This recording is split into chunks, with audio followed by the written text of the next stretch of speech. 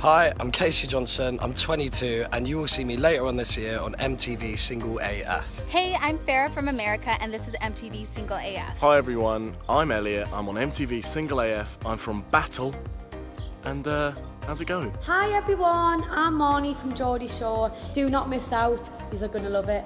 Mwah. Hi, I'm Courtney Act, and you might remember me from such TV shows as Australian Idol and RuPaul's Drag Race. Hey guys, I'm John. You may know me from such programs as Single AF MTV, 3 #1 albums, and many more other things, but I'm gonna keep it short there so we can get straight to the questions.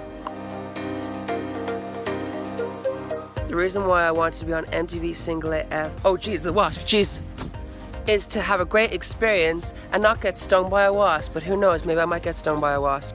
I wanted to sign up for MTV Single AF because I was Single AF, and who knows, maybe that's changed. I'll have to watch to find out. Because I'm single, I'm looking for love, and it's a new experience. I have been single for a while now and I really haven't found the guy that I could marry. I kind of lost faith in it recently of all the bad relationships that I've had.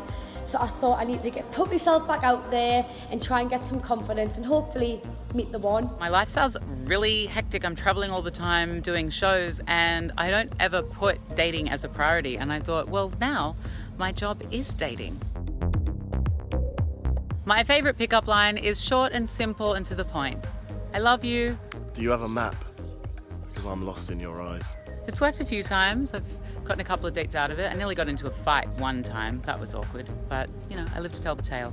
Spreading the love. I don't use chat-up lines, I just be myself, whatever comes to mind in that time, but I don't need no chat-up lines. I totally rhymed. A girl who actually asked me if I would smudge chocolate all over her and lick it off on a first date. That was the weirdest DM I got. My dream guy in 3 words: honest, trustworthy, and damn good looking. My first ever online dating experience way back when, I wouldn't say it was a catfish, but just more that he didn't look like his photographs. And I was just like young and scared to like say no, probably too polite as well. And I was just like, okay. And so I've kind of been scarred off apps and things for life, really.